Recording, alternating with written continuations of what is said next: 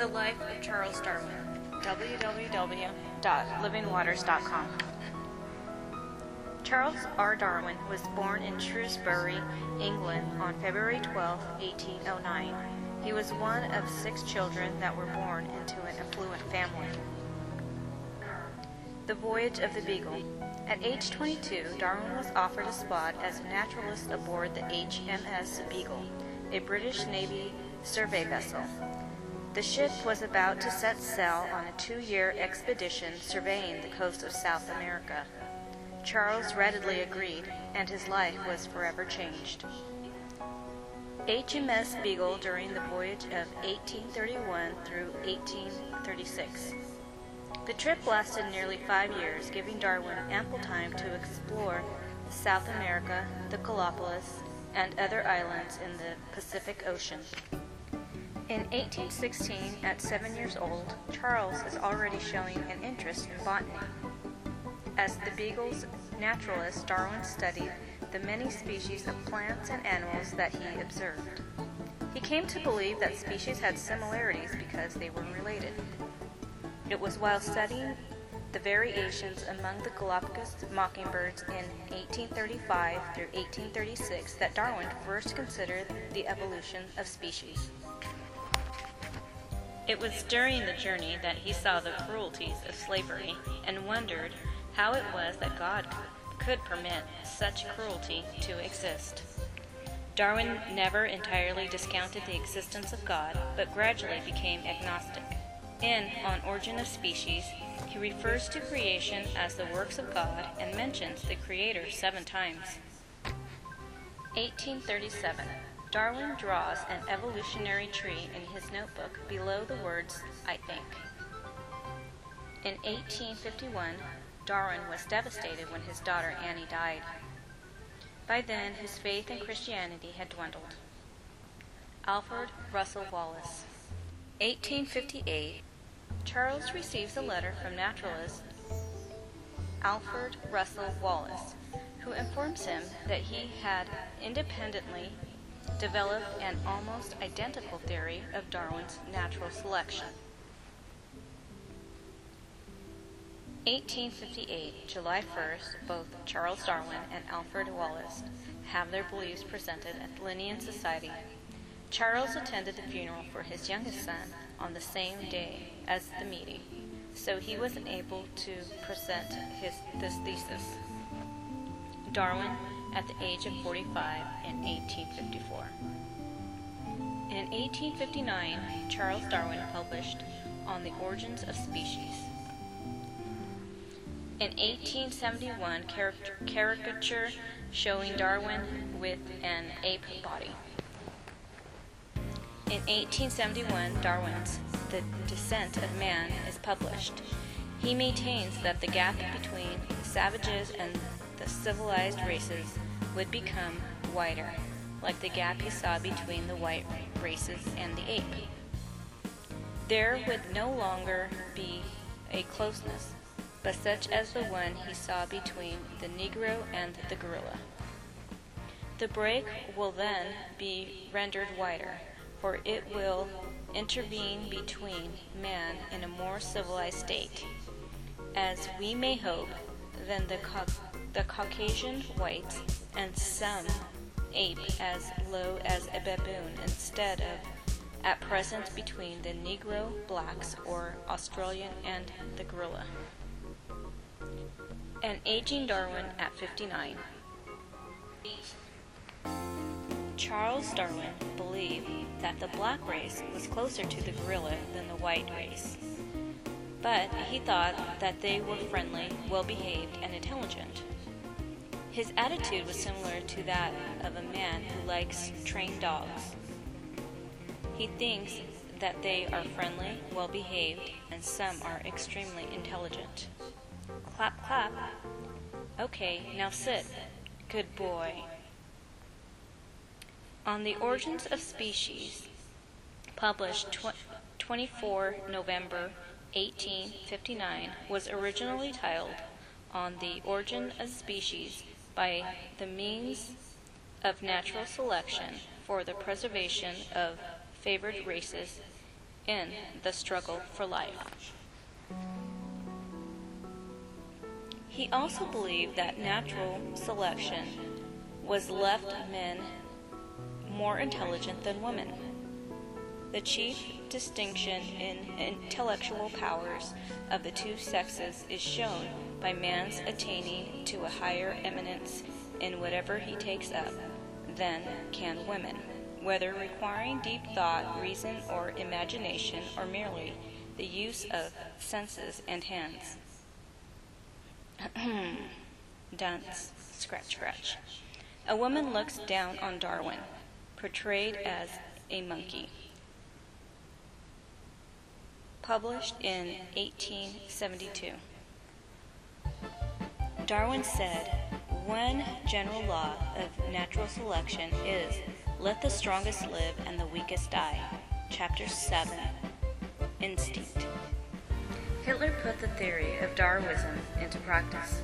As clearly evidenced in Adolf Hitler's Mein Kampf, Hitler wrote, "The stronger must dominate and not mate with the weaker," which would signify the sacrifice of its own higher nature. Only the born weakling can look upon this principle as cruel, and if he does so, it is merely because he is of a feebler nature and a narrower mind. For if such a law did not direct the process of evolution, then the higher development of organic life would not be conceivable at all. Dachau concentration camp victims, Hitler's Nazi Germany. In the introduction of Origins of Species, 1859, Darwin wrote, "A fair result can be obtained only by fully stating and balancing the facts and arguments on both sides of each question." So let's look at both sides of the argument. First, let's look at if there is empirical evidence for evolution. If Darwin was right, the fossil recorded should reveal millions of transitional forms between major groups like reptiles, birds, or fish, and amphibians.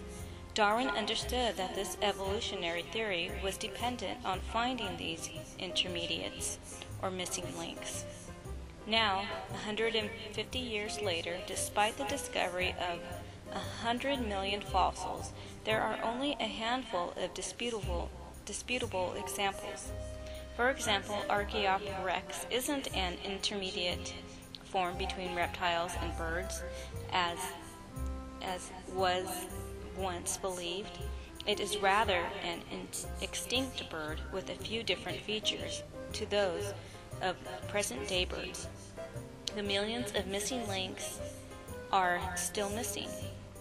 The Department of Paleobiology at the Smithsonian's National Museum of Natural History is one of the leading centers for paleontological research in the world. The world-class collections include 40 million to 50 million fossil plants, animals, and geologic specimens.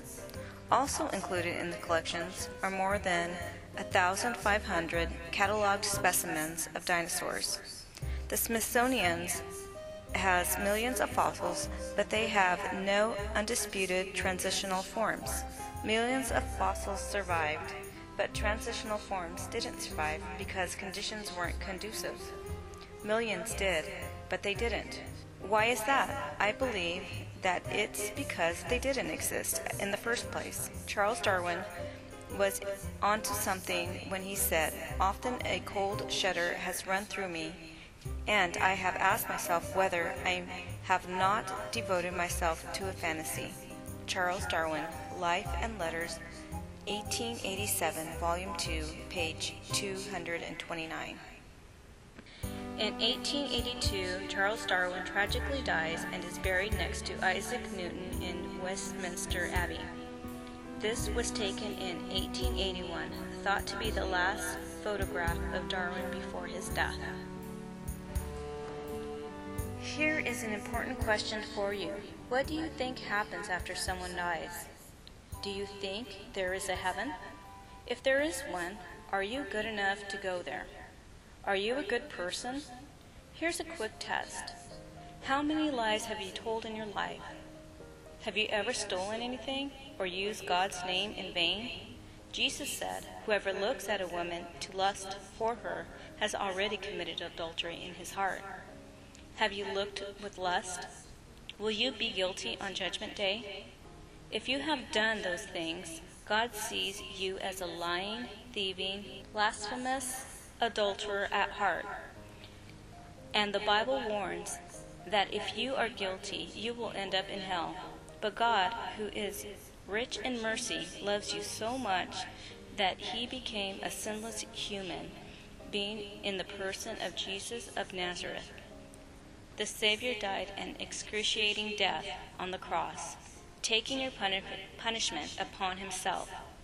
We broke the law, the 10 Commandments, but he became a man to pay our fine. Then Jesus rose from the dead, defying death.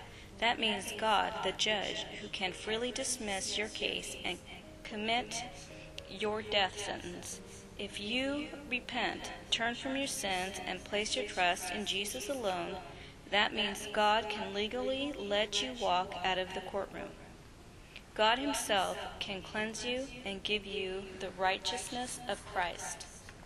To receive the gift of eternal life, you must repent and trust in Jesus, as you would put on a parachute, trusting in him alone for your salvation.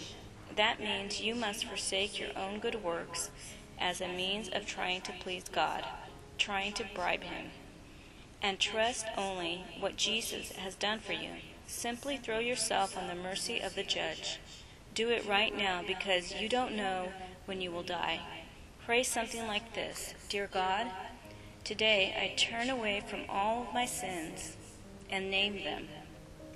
And I put my trust in Jesus Christ alone as my Lord and Savior. Please forgive me, change my heart, and grant me your gift of everlasting life. In Jesus' name I pray, amen. Now, have faith in God. He is absolutely trustworthy. Never doubt his promises. He is not a man that should lie.